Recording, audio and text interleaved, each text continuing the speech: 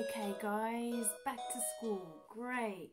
Nice to see you. Hope you're doing all great. Okay, so I just wanted to remind you the differences between it and they. Okay, I don't know if you can remember the differences.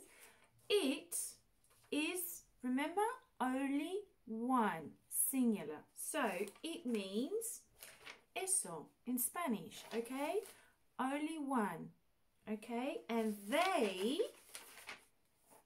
is for, can you remember?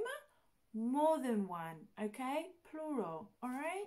Can be 2, 3, 4, 5, 7, 7 billion, 7,000. Esos, okay? So, it, singular. They, plural. It, singular.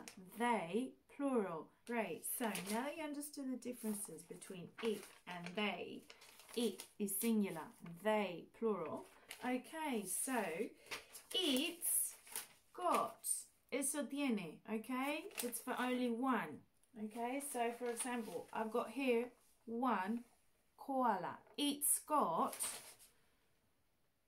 4 legs, it's got 2 ears, it's got fur, it's got 2 eyes, only one.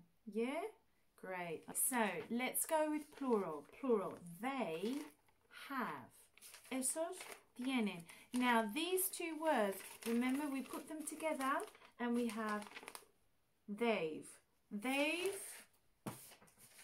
got. They've got. So this is more than one. So they've got 2. They've got 4 legs. They've got 2 ears. They've got a hat. Okay? They have got. They've got. All right? Plural. More than one. It can be 1. It can be 2. It can be 3. It can be 7. Or 700,000 million billion. Okay?